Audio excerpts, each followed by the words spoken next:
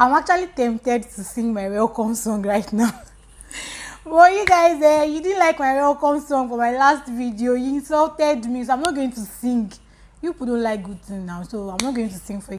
And the old say yes. I don't understand those people that used to say yes. So is it your yes? After the old say yes, say yes, say yes.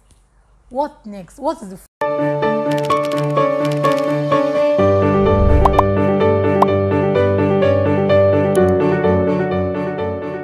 Hey guys, welcome back to my channel. If you are just stopping by for the first time, my name is Suliat. Welcome. And if you are a returning subscriber, thank you for coming back again and again.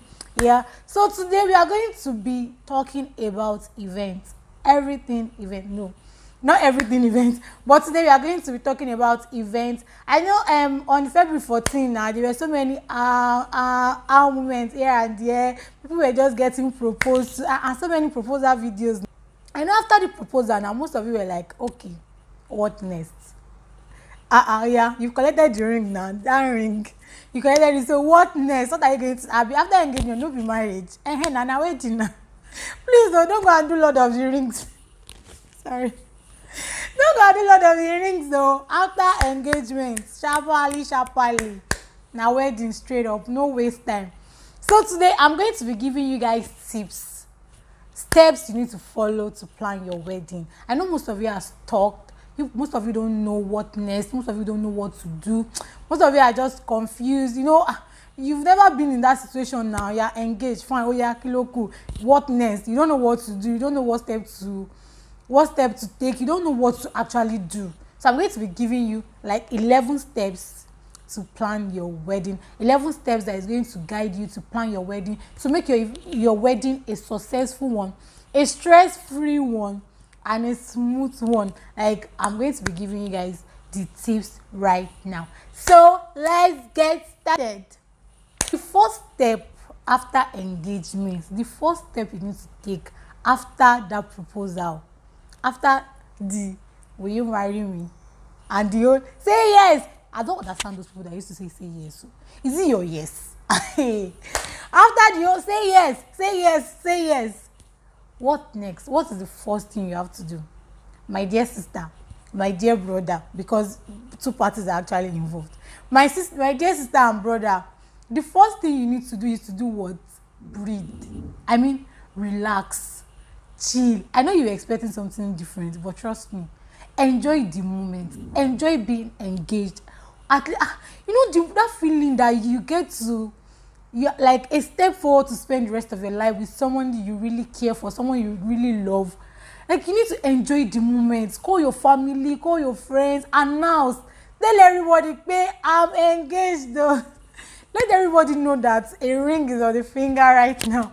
Post picture on social media, document your engagement or the proposal moment. Keep watching the video, post the video. Just enjoy the moment, enjoy being engaged. It's actually a different feeling entirely. Like, you need to enjoy it, relax, chill, at least for 4 weeks. Trust me, 4 weeks.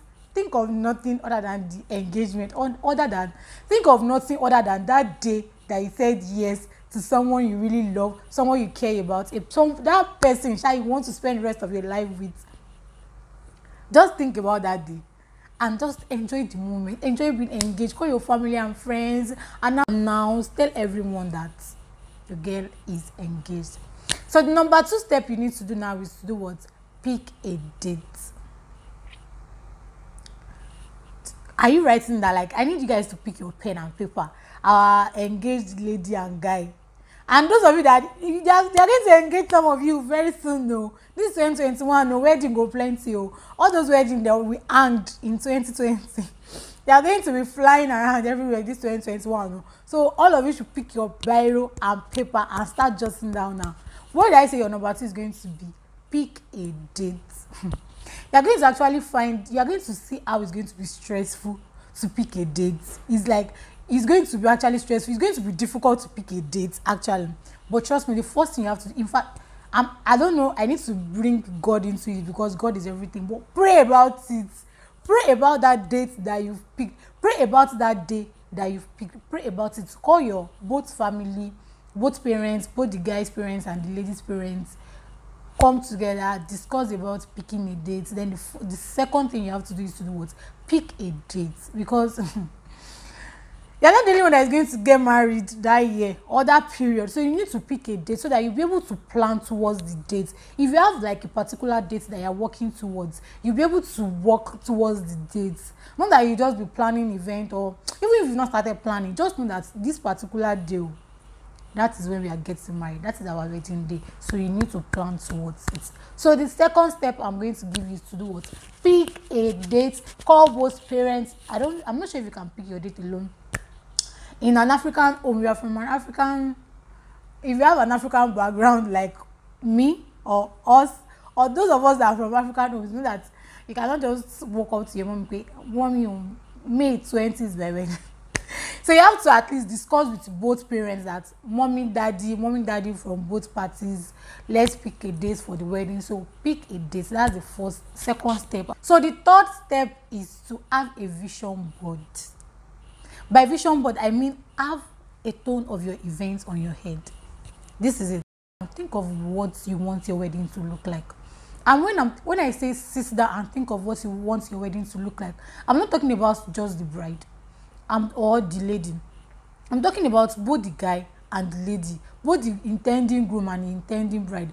Because fine, we used to say, the wedding is for the bride, but trust me, you're not getting married to yourself. The wedding is not for the bride alone. You don't want to be happy on your wedding and your groom will not be happy. It doesn't make sense actually. So the two of you, both parties actually really need to sit down and talk about what they really want for their wedding. Like, have an idea of what you want for your wedding. Do you want to have a formal wedding? Do you want a religious wedding? Do you want a small wedding? Do you want a parlor wedding? Do you want a big party? Do you want it to be huge? Do you want a theme wedding? Do you want to do a destination wedding? Like, you need to sit down and think about all those things. It's not just, you cannot just, there's no way you want to have your wedding and you don't have like an idea of what you want on your wedding day. The two of you can actually fill out wedding questionnaires. There are so many wedding questionnaires online. Check Google, check Pinterest, check YouTube. Like, there are so many. Google is actually my own best friend.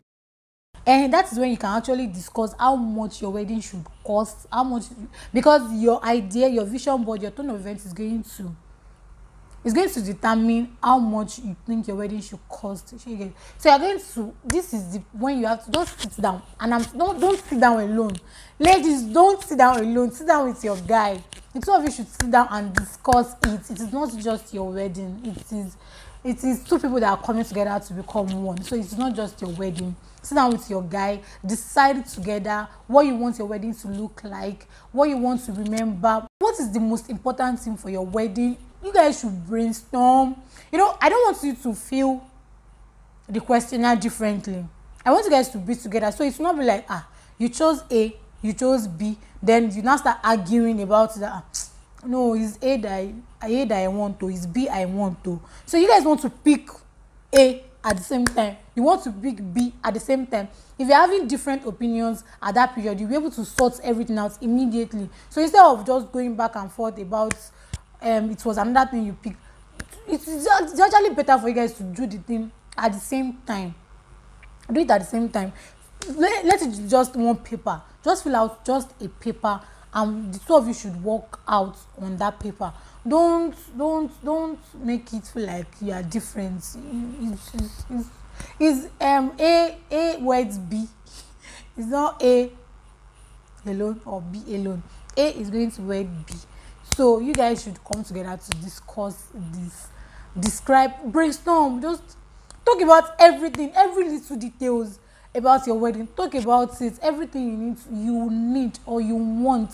What is going to be most important to you? Is it food? Is it alcohol? Is it music? Is it decor? Talk about it. So you guys should decide. Do you want to have a theme wedding, a destination wedding? Do you want to have a huge wedding, a small wedding, a parlor wedding, just decide on anything. Just have an idea. You can go to IG, you can check on Instagram. There are so many wedding pages on Instagram. You can check so many ideas on Pinterest too. Trust me, you're going to get different ideas. So you guys should brainstorm, talk about every little details. I mean, every little details concerning your wedding. And then the next step is to do what? Get a journal. Get a journal, get a planner. You don't want to have everything on your head. You don't want to forget about anything.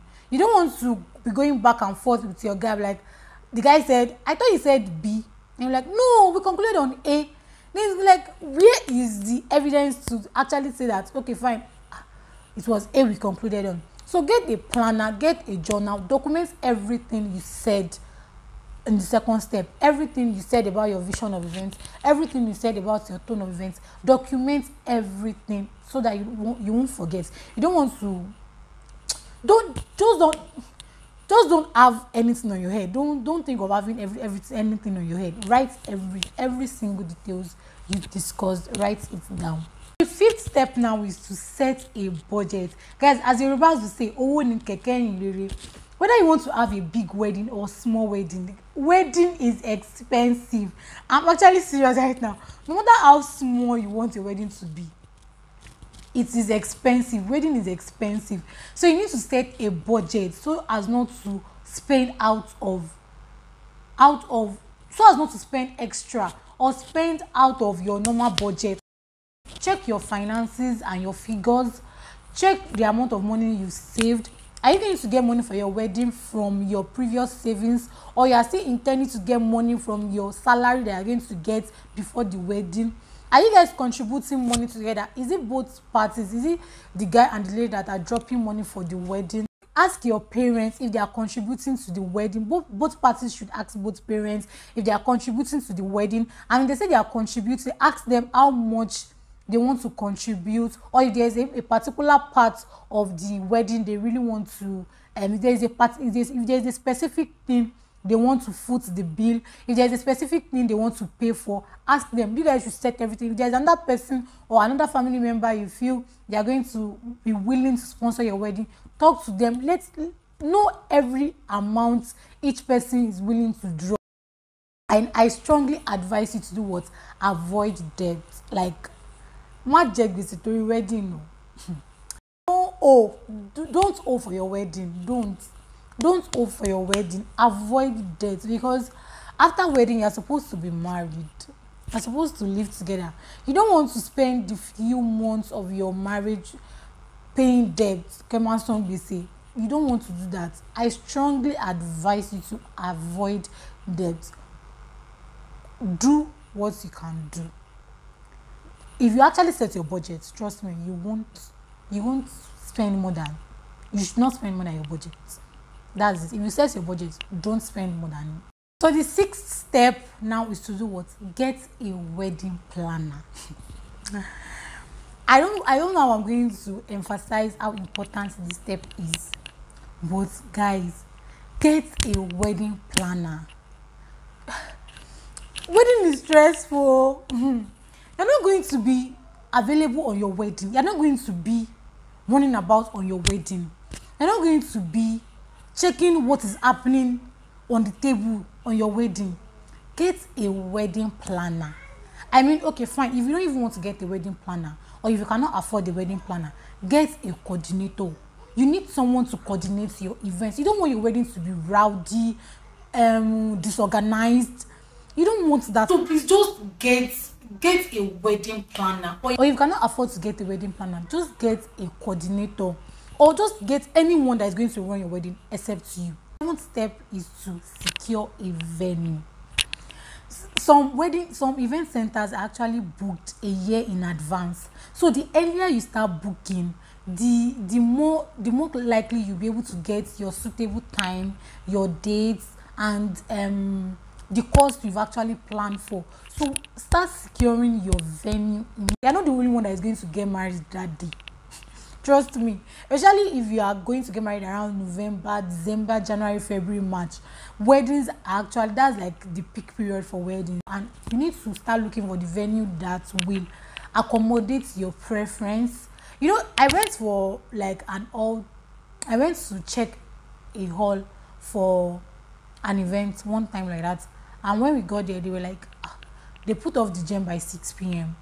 You that you want to have after party, how are you going to cope with all that they put off the gen by 6 p.m.? You don't want to get that type of all. So you know what? Move to the next place or next event center or next all. So you need that. Go to the venue, ask every details, ask every question, ask them about all their facilities, ask them about their AC, their fans, their toilets. You don't want your guests to be messing around the event center. You don't want them to be stranded. They need to use the toilets. Check if they have suitable good toilets. Check if they have changing room. You need to change, especially if you're having your engagement or your engagement white wedding in the same place. You need to get a changing room. Check if they have changing room. Check if they have security. Check if the environment, the hall itself is suitable for the type of wedding you really want to have, because not all halls actually will accommodate your preference. So you need to ask them every details. Do they put on the gen for you? Is the gen standby? Like immediately they take the lights, then the gen is coming on, or the gen is going to be on 24 hours, 247 till you leave? What time do they close? What time do they close the venue? You don't want to have an after party. You don't want to plan for after party to end 10 p.m. Then they start coming to chase you out around 7 p.m. or 8 p.m. that they need to lock the event center. So check for everything. Ask about every single details, everything that matters to you. Ask them, and then please, I'm begging you, secure your venue on time. You don't want when you don't secure your venue on time, then like 2 months to your wedding, you now start asking, you now start looking for venue, and they start telling you that May 20 is booked though, May 50, May 50, and they start telling you that May 20 is booked though, May 25 is booked though, but we have August is available. Then because you don't have any choice, you have to go for August. So they are changing your wedding dates for you. So the hall center or the event center is picking your wedding date for you. You don't want them to pick your wedding date for you.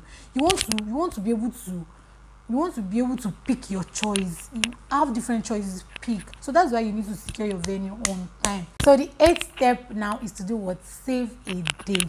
You need to send out save a date. You can send it online or via IV, paper. Just save a date. Let your guests know where you are having your event. Let them know when you are having your event. If you are going to send out Ashwebi later, let them know you are still sending Ashwebi. If you are not going to send out Ashwebi, let them know you are not sending Ashwebi, and tell them the type of clothes you want them to wear. If you have like a specific color or colors you want them to wear, let them know. Some of your guests are not in the country, so they need to fly down to the country. So you cannot just come like few weeks or few months to your wedding and start telling them that you want to get married. They have things to do, they have plans, they have schedules. So you need to send out save a date, so they will know that. So they would have put it in their calendar or in their diary that a wedding is coming up on so date too. So you need to send out save a date so that they will know. There are some guests that are coming from another part of the country, especially if you are not getting married in your usual location. Let's say, some people travel to their hometown to get married. So let's say you have your friends around Lagos and you are going to another state to get married. So they will have to move down to that other state. And this is where you are going to pick your bridal train. That is another important thing. Pick your bridal train already. You don't want to tell your best man few days to your wedding that, guy, now you go best me, oh. Guy, I want you to best me. No, don't do that. They have plans. You have friends. How are they supposed to know that you are going to pick them? So let them know. Ask for permission. Guy, I want you to be my best man. Guy, would you like to be my best man? Guy, be my best man. If it is the bride too, my friend, I want you to be my chief bridesmaid. And now let them know. Ask for permission. It's going to cost them, so they need to prepare or save up for it. So the next step is to book your main vendors. You want to book your caterer. You want to book your drinks. You want to book someone that is going to support the vendor for your drinks. You want to book the vendor for your cake. You want to book the vendor for your decor. You want to book the vendor for your makeup. You want to book your makeup artist. Your main vendors. I think the main vendors are actually like your food, drinks, music, DJ, chairman, MC of the event. You want to book your main step is to do what? Book your honeymoon. After wedding, where are we going to? Honeymoon is the next thing. Oh, you don't want to be stranded. You don't want to be stranded on your wedding day of thinking of where to go to. So book your honeymoon ahead. If you are going to Bahamas, if you are going to Dubai, if you are going to Paris, if you are going to wherever you want to go to, if it's going to be outside the country, you need to dust your passport. Check if you are going to need a particular visa to get to where you want to get to the destination. You need to start planning your honeymoon, especially if you are going outside the country. You need to start planning your honeymoon. Check if your girl or your guy has passports. If you are going to book your flight already, you can book your flight. Just read up about where you are going to, research about where you want to go to, make reservations about your where you are going to lodge, make reservations about everything you will need at the destination. So you need to book your honeymoon ahead. How you are going to get to the honeymoon, you need to plan everything. How you are going to transport yourself, if it's going to be within the country, how you are going to get to the place. If you are going to go to the airport straight from your wedding, you need to plan all those stuff now. The last step I'm going to be giving you, a bonus tip, is to do what? Go for shopping. It's time to shop for your gown, that beautiful wedding dress. It's time to shop for it. You know, if you are not going to rent or you are not going to buy a ready-made, you know they have to make it for you. So you need to start as soon as possible. They need to start making it, because I think making wedding dresses actually takes longer. So you need to book your wedding. You need to go shopping, shop for the shoes, for the jewelries, for your dress, for the groom to shop your suit. The last but not the least I'm going to tell you is to do what? Relax. Trust me, if you follow all these steps, if you follow these tips, you're going to have a successful, stress-free and smooth wedding. You don't want to be doing what you're supposed to do first last. You don't want to be doing what you're supposed to do last first. Drink a lot of water, eat vegetables, eat fruits. You want to look sweet, pink on that day. Now wedding now. One time thing, So you want to look pink on that day, go for spa treatments, relax, chill. Just don't stress yourself. Trust me, if you follow this step, you don't even need to stress yourself. Don't stress yourself too much when it's getting to the wedding day. Don't stress yourself. Take care of yourself. Take care of your skin. Just try and make yourself look good on that. In my subsequent videos, I'm going to be breaking each step down. There are so many things that are involved in each step. So many things. Wedding no be play. There are so many things that are involved in each step, but I'm going to be discussing them in my subsequent videos. That will be all for now. So if you enjoyed this video, don't forget to give me a thumbs up. Please like my videos. Don't forget, like it right now. Like it now. If you are still watching this video right now, thank you so much. So please like my videos. Don't forget to give me a thumbs up. I want you guys to comment down below. Tell me what you think. Did you find this video useful? Did you find this post useful? Are you going to make use of the steps? Please comment and let me know what you guys think. And don't forget to subscribe to my channel. And I'll see you all in my next video. Bye.